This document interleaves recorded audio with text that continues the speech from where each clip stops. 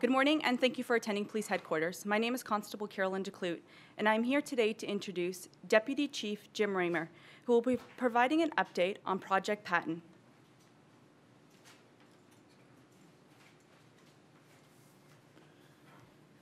Okay, good morning, everybody. And as Carolyn said, the purpose of today's news conference is to update everyone on the results of Project Patton. As was indicated yesterday by Chief Saunders, this investigation was commenced several months ago by the Major Projects section of the Integrated Gun and Gang Task Force, specifically starting in September of 2017. The investigation focused on the criminal street gang known as the 5 Point Generals. Early on, intelligence led our investigators to believe that members of the 5 Point Generals and their associates were involved in numerous violent incidents over the past 4 years, including murders, attempted murders, firearm occurrences, including reckless discharges, sexual assaults, and numerous robberies. As you can see by the display of firearms today, and narcotics and related evidence before you, investigators are able to substantiate and now allege that the 5 Point Generals were involved in extensive gun and drug activity. I can advise that 60 of the handguns that you see before you today were obtained in a single seizure from an individual who was intending on delivering them to high-ranking individuals within the 5 Point Generals hierarchy. The guns were destined to become crime guns in Toronto and the GTA. This represents the largest single seizure of crime guns in the history of the Toronto Police Service. In addition, at one of the residences yesterday, officers located a handgun manufacturing and modification operation that was set up for the purpose of assembling handguns. This location contained numerous handgun parts and tools, including a drill press. We are also alleging, based on evidence gathered throughout the investigation, that the 5 Point Generals operated as a coordinated criminal organization. Many of the charges laid in this investigation reflect this allegation. We are confident that with the assistance of our partner agencies, Project Patton has significantly disrupted the criminal operations and the hierarchy of the 5 Point Generals. I'd like to acknowledge the outstanding work of the investigators from the Integrated Gang and Gun Task Force, Major Projects section, along with our partner agencies. The Peel Regional Police Service, represented today by Superintendent Barrie Dolan, the York Regional Police Service, represented by Superintendent Brian Bigras, and the Ontario Provincial Police, represented today by Detective Inspector Brad Nunn. Each of these services contributed significantly with respect to personnel and resources. I thank them for their partnership, their commitment to this operation, and its success. The series of warrants executed yesterday were done professionally and safely. Beyond the obvious harm that gangs like the 5 Point Generals inflict on the quality of life for people living in the affected communities, the reality is that the criminal activities of these street gangs cause a tremendous burden in so many areas of society, including our health services, social services, and on local businesses. We must also not underestimate the emotional, psychological impact on victims, residents, and their families.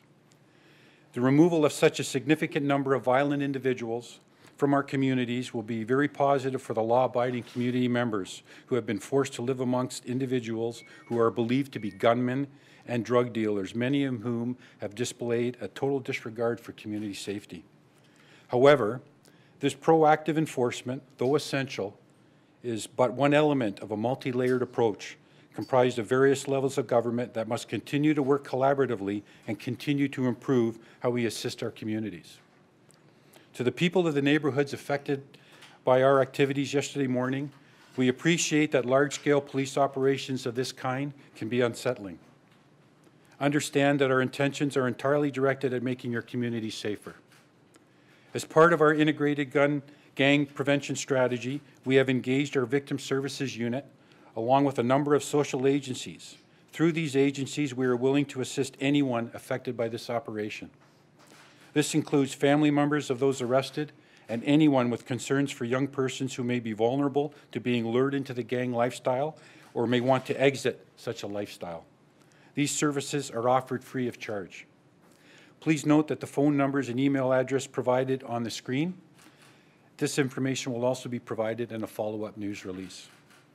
Additionally, beyond the support we're offering to the affected communities, I can advise that every single person arrested yesterday has been provided with referral information on how to obtain assistance and support to exit the gang lifestyle should they have the desire to do so.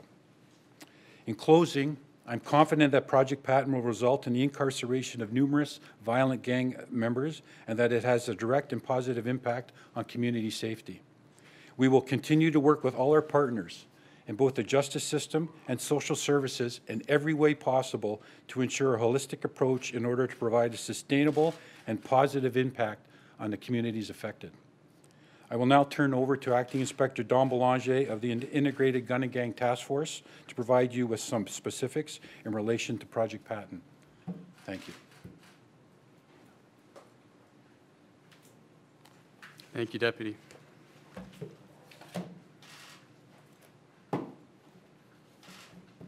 Good morning. With respect to the takedown of Project Patton, I can advise the following.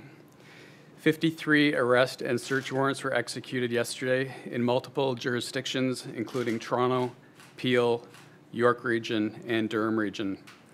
75 individuals have been arrested thus far.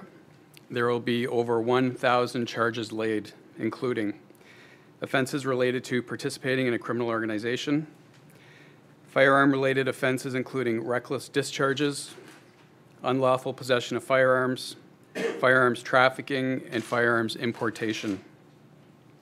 Charges in relation to illegal drug activity, including possession and trafficking, robberies, and additional weapons offenses. A complete list of accused persons and charges will be provided to you, and perhaps already has been.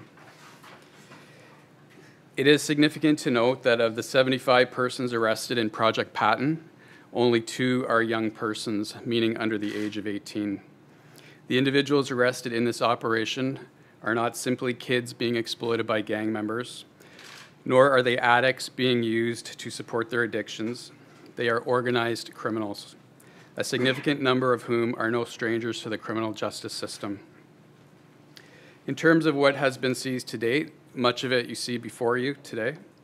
78 firearms, including 75 handguns and 3 long guns. In addition, the gun manufacturing setup that Deputy Chief Raymer mentioned had enough parts on hand to assemble an additional 4 handguns. Also, as the Deputy mentioned, of particular note is the fact that 60 of the handguns were in fact obtained in a single seizure from an individual who we allege was running guns for the 5 Point Generals as part of a firearms smuggling operation. The individual obtained the guns in Cornwall, was en route back to Toronto when he was taken down by our major projects team and our firearms enforcement unit. The 60 handguns, which were brand new, they are the guns that you see in front of me here, many of them with multicolored receivers. They were located in the trunk of this individual's vehicle at the time of his arrest. We were subsequently able to identify the alleged gun suppliers who had purchased the firearms in the state of Florida. The Canadian Border Services Agency and the U.S. Bureau of Alcohol, Tobacco, and Firearms became partners in this investigation. I can report that this gun smuggling operation has now been dismantled. There is no doubt in the minds of investigators that these guns were destined for the streets of Toronto and the GTA to be used and sold by members of the 5 Point Generals. When sold at the street level in Toronto, it's estimated that these 60 guns would generate profits of around $200,000. Also seized as part of this operation were 270 rounds of ammunition of various calibers, 75 firearms magazines, plus an additional 55 overcapacity magazines for a total of 130.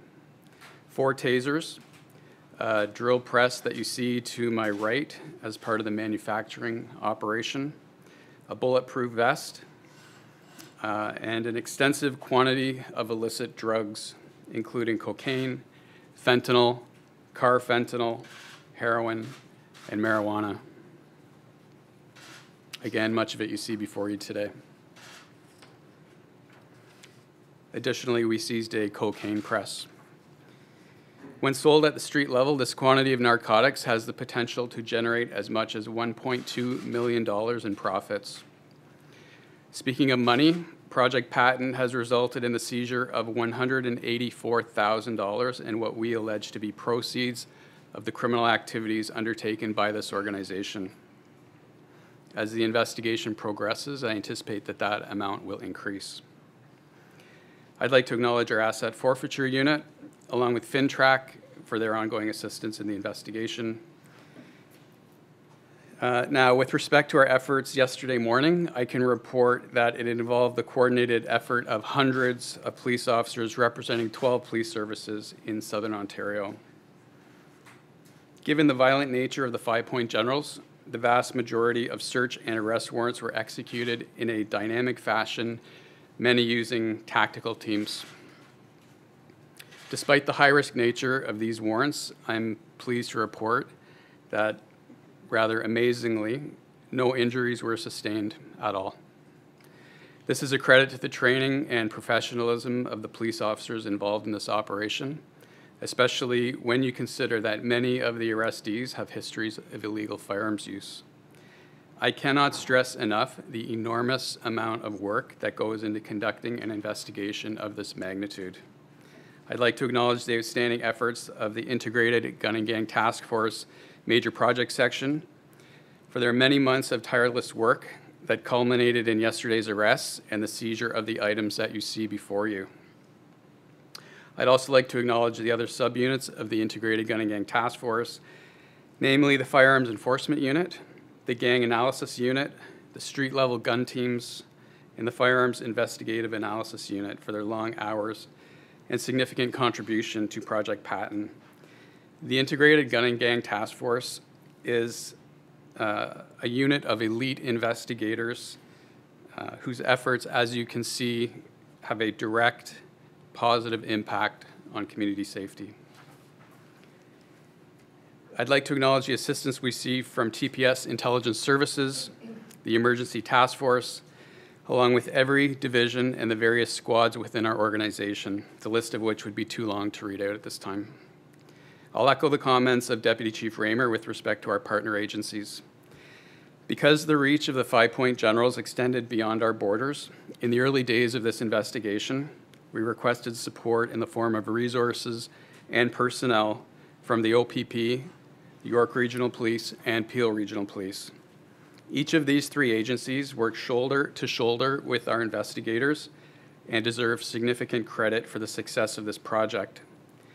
I'd also like to acknowledge the significant contributions of the Integrated Gun and Gang Task Force Crown Attorney's Office, which worked closely with our investigators over many months and certainly will continue to do so. Finally, on behalf of the Toronto Police Service, I'd like to also thank the following agencies for their assistance throughout Project Patton, and particularly in relation to yesterday's successful operations. The Cornwall Police Service, the Canadian Border Services Agency, the U.S. Bureau of Alcohol, Tobacco, and Firearms, Halton Regional Police, Waterloo Regional Police, the London Police Service, Guelph Police Service, Barrie Police Service, the RCMP, Durham Regional Police Service, and the Windsor Police Service. I will now take some questions. Having said that, I'd ask you to appreciate the fact that this is very much a fluid, ongoing investigation, so there will possibly be questions that I'm not able to answer at this time.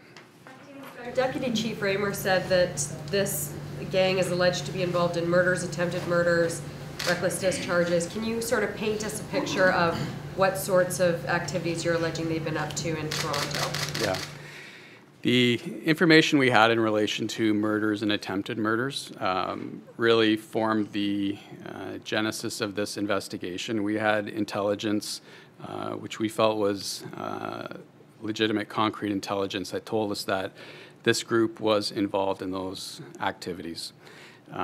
I will not get into specifics as to exactly which incidents because they are still under investigation. I can advise you that as the investigation unfolded, we have put people before the courts now who were involved in firearms discharges and attempt murders, but I can't go into specifics at this time.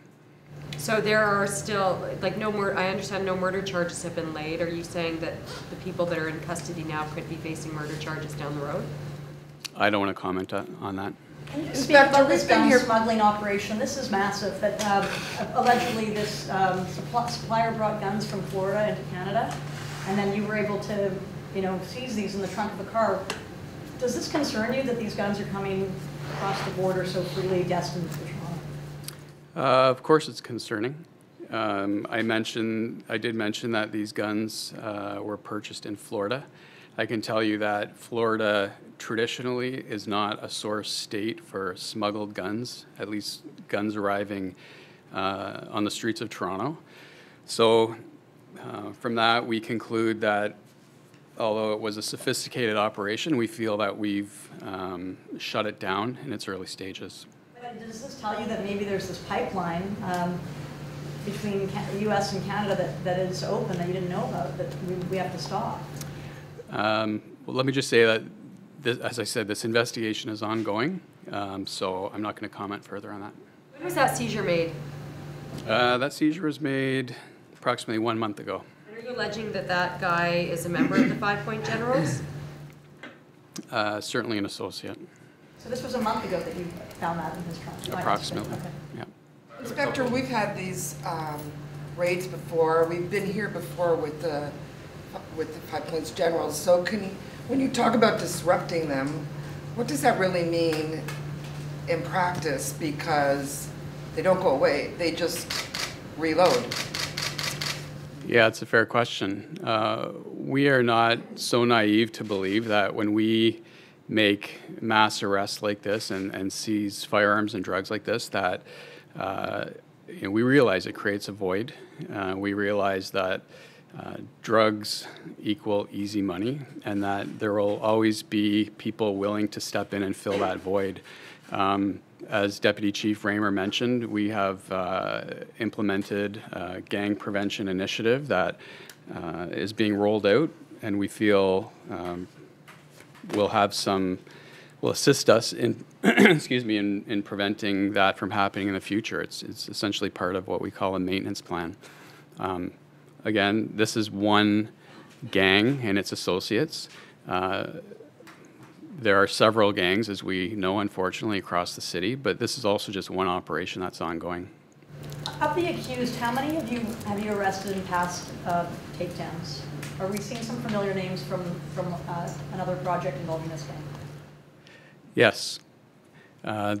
Project Corral, which took place in 2010, also targeted this gang. I can tell you that 13 individuals arrested in Project Corral were arrested as part of Project Patton. Beyond that, I can also tell you that 68 of the accused persons have prior criminal records. And of those 13 that were arrested in Project Corral, how many of those were convicted in Project Corral? I don't have that information in front of me. You know, like are there the people that were arrested yesterday or as part of this project that have served time before Yes. because of their association specifically to the 5 Point Generals? Yes, there are absolutely people that served their sentence and were released and chose to return to a life of criminality. How frustrating is this for you, knowing that you arrested these guys 8 years ago, some of them for very violent crimes, and yet they are back on the streets allegedly doing the same thing? Yeah, of course it's frustrating, but again, we're not naive. We know that not everyone that goes through the correctional process comes out rehabilitated. That's just the reality of it. And unfortunately, these people are lured back into the gang life. And, let's be honest, I don't think the day will ever come where we can completely stop that. But of 98 people, 13, the number's 13. So Over 98 in Project Realm. that's right. I got two questions about the guns, so one Sure. for yourself and one for Deputy Excuse me. Raymer as well. The first one is, I was wondering if you can tell us, particularly in this hall here, was it at the regular border at Cornwall, or was it somewhere else? Like, was it through a border patrol or a different way? As much as I would like to answer that question, Joe, I just simply can't at this point. Okay, fair enough. The second question, perhaps you can both answer it. I think that all of us are stunned, and a lot of us don't know the gun culture. So I, in my time, have not seen designer, sort of cool running shoe style guns before. Yeah. And I want to know if you've seen that before, what it is, and tell us a little bit about the market for that. Is that for young females, or is it marketing material? And I think maybe Deputy can talk about it, as well as the mechanics and also the concern how that would draw people in. Sure. We have seen it on a limited basis, never to this degree that I can recall. It's a great question. Let me put it to you this way. As a result of these multicolored receivers, many of which look like toys, we will be sending out an officer safety bulletin, because many of these guns, if they were to be pointed at a police officer, excuse me, they could very easily conclude that either a toy gun or a water pistol, for that matter, is being pointed at them. And we now see, and I just want to make it very clear for everybody here, that every single one of these firearms is a real firearm. Of the 60, 59 were 9mm semi-automatic handguns. One was a .40 caliber semi-automatic handgun. That's the question I was going to have for the deputy. I look at it and I see a crisis here with these guns for your officers in every division, not just in dealing with this, but this is, and I'm glad you mentioned that about sending out the directive. How big a concern is this for you, safety-wise? Well, it's a huge concern, and that's why we're taking those steps. And I mean, there's continual training for our officers and briefings and intelligence reports to keep them apprised of what they're facing out on the streets. And so our officers are very aware of what they're having to address out there. You haven't seen this before?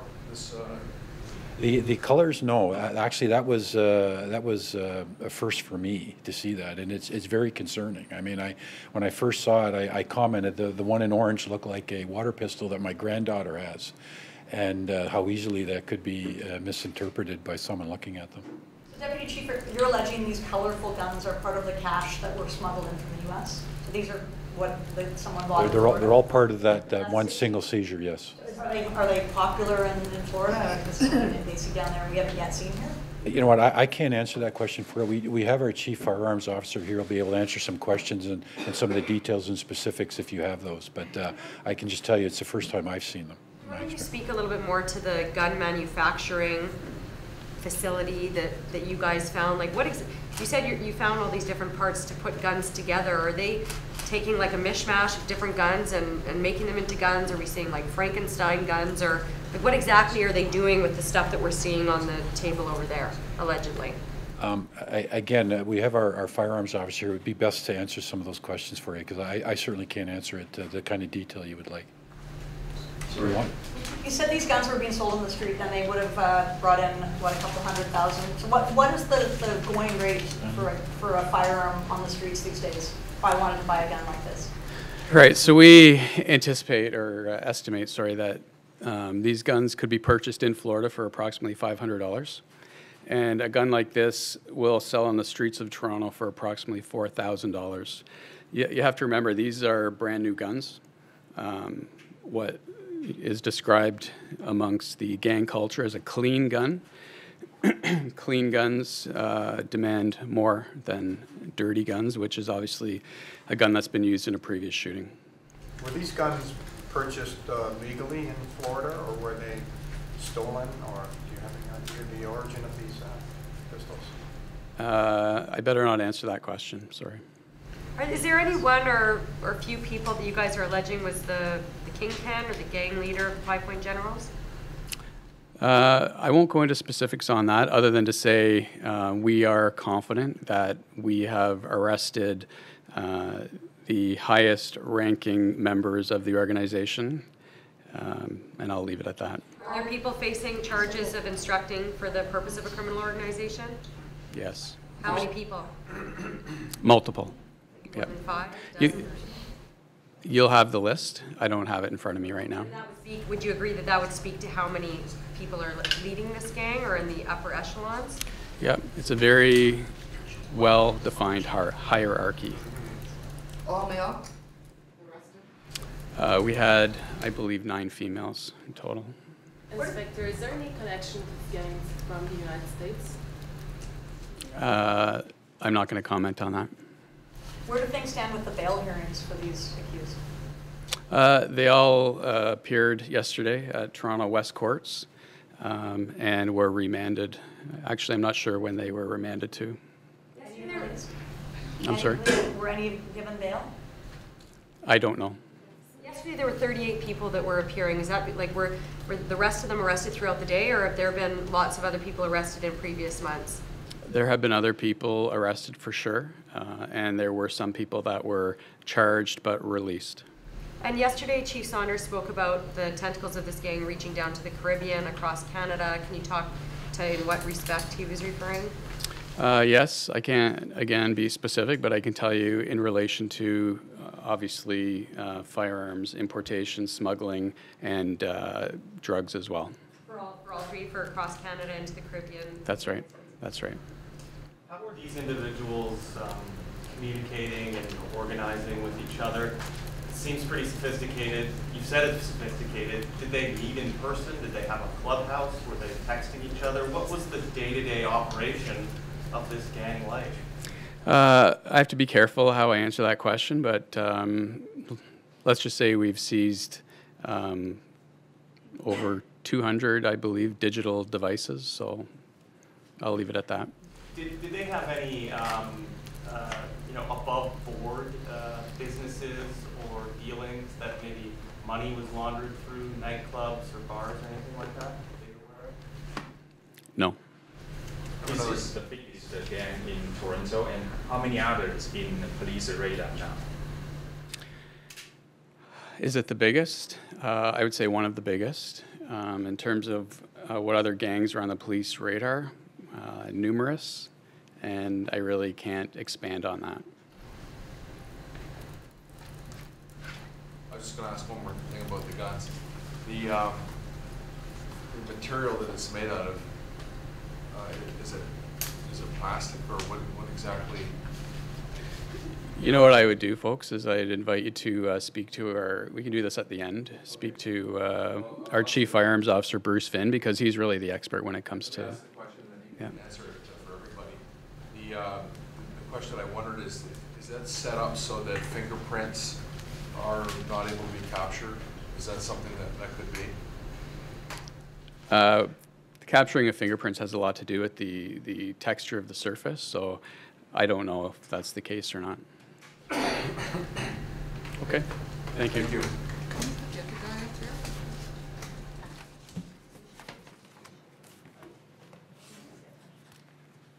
That concludes today's conference. Thank you for attending. We have a news release that'll go out shortly with all the specifics of the individuals arrested and their charges.